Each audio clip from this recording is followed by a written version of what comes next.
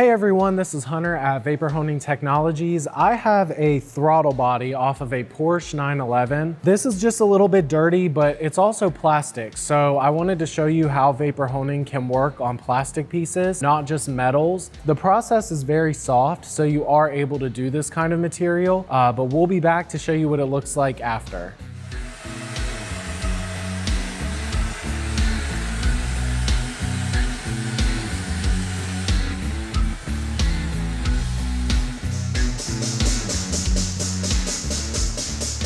We're back with the throttle body off of the Porsche 911. As you can see, started with a lower pressure glass bead. This part is black, so it's not really gonna show as well, but you wanna start low on pieces like this and increase as needed until you find your sweet spot. This process works very, very well on more than just metal. Really on plastics, rubbers, the possibilities are endless.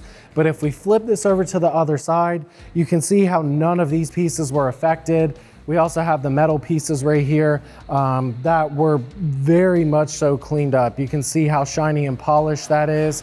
But if you guys have any questions, please give us a call. We're always here to help. Again, the possibilities are really endless with this process on what you can do. 828-202-5563.